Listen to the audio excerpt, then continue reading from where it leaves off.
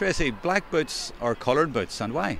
I like coloured boots. I think they're more girly. I don't know, it's just something about them. I actually really like white boots. At the minute though, I'm such a small size, I'm like a 5, so I can only get black ones, so I'm raging. What about the new pink ones? Yeah, they're lovely. I don't know like about them going really well with our blue jerseys, but I know like loads of kids, and like there's actually mothers and others in our club now, and loads of them have gotten them boots. So I stick to black. Coloured ones are a little bit scary for my like. I think it puts you under too much pressure to perform, so I try to stick to as much as neutral colours as possible. Definitely not the new pink boots. Yeah, black boots. Depends on who's wearing them though. Some people can pull off the coloured ones, but I might stick to the black. No, what other county colours? I think Dublin have a lovely jersey, I must say. It can sometimes kill me to say it, but I think Dublin is one of the nicest jerseys going. God, I'm not sure. I really like I do like the Cork jersey, I have to say. It's like, you know, red is nice, so I suppose it's a winning jersey as well, so it's nearly attractive. I'd have to go with my own native Cavan jersey. I'd have to pick Dublin, the blue, sky blue, yeah. I'm going to ask you to have a look around your panel now and pick out a pundit. Who from the Monaghan ladies football squad would make a good television or radio GAA pundit?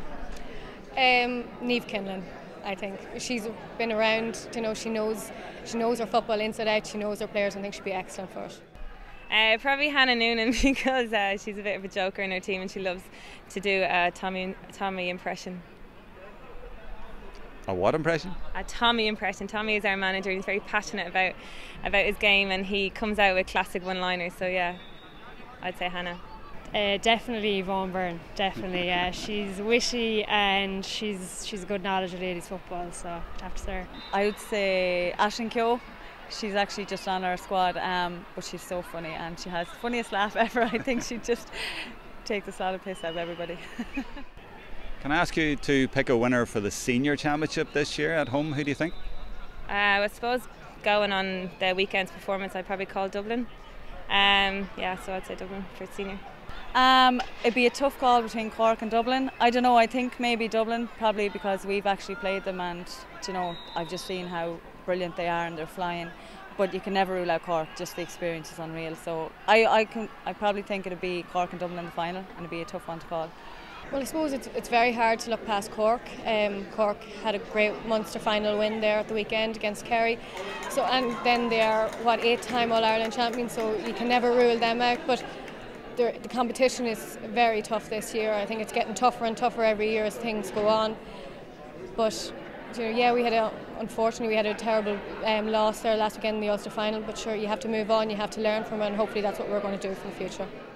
The focus is on getting people to come out to support the games, be the difference, be there. What would your message be to supporters, particularly in Mayo?